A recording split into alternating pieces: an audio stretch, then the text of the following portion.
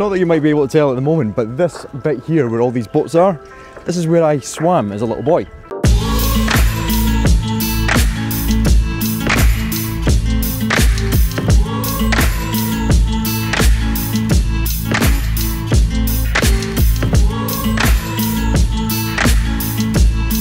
Oh God, I couldn't have been any more than about maybe 4 or 5 years old.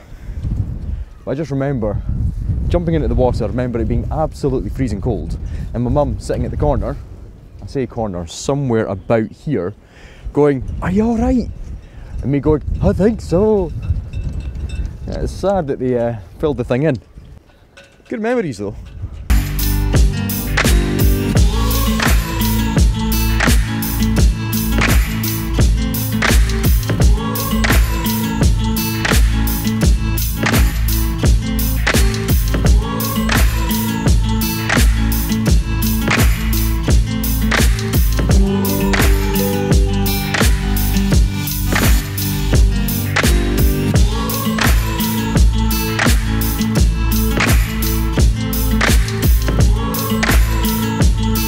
So behind me is North Berwick, an absolutely beautiful place, only a short little drive away from Edinburgh, which is that direction.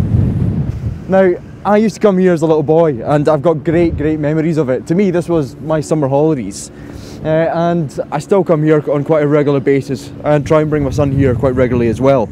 There's a helicopter up there. There he is.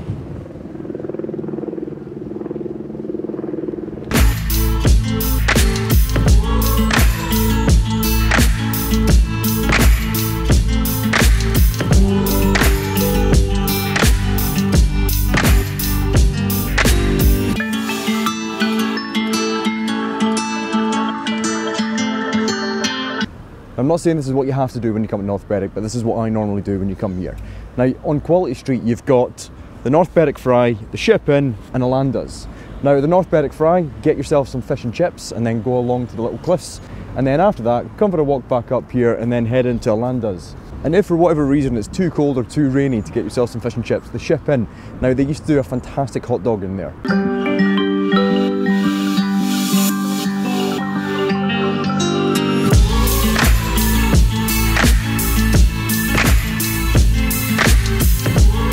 Too cold for ice cream.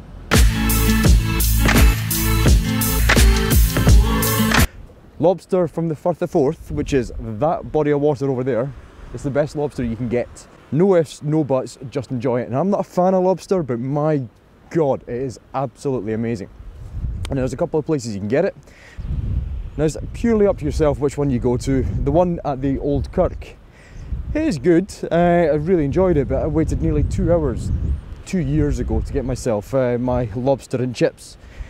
So yeah, I was starving at the end of that, absolutely ravenous. But then there's a little shed actually in the harbour itself.